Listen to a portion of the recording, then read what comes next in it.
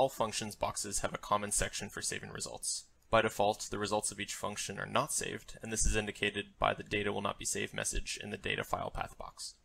To save the test results of a function to a file, select the function for which you would like to save, and then click Browse Data Files. The Choose or Enter Path of File window will then be open, and then you will select the folder where you would like to create the file and enter the name of the file in the file name box.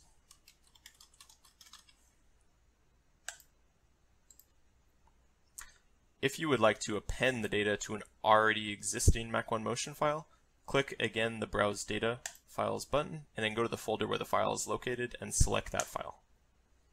The new data will be appended to the file on the bottom without overriding the existing data.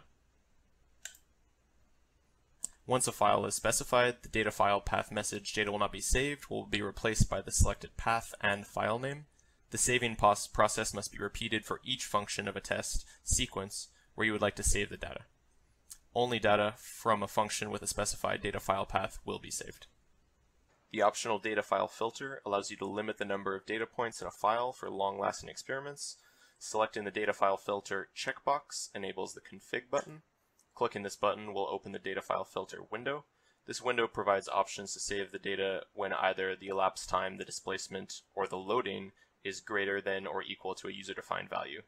Then the results will not be saved unless one of the specified conditions is met. To deactivate either of these, unclick its checkbox. On multi-axial systems, the stage axis and load cell axis can be selected.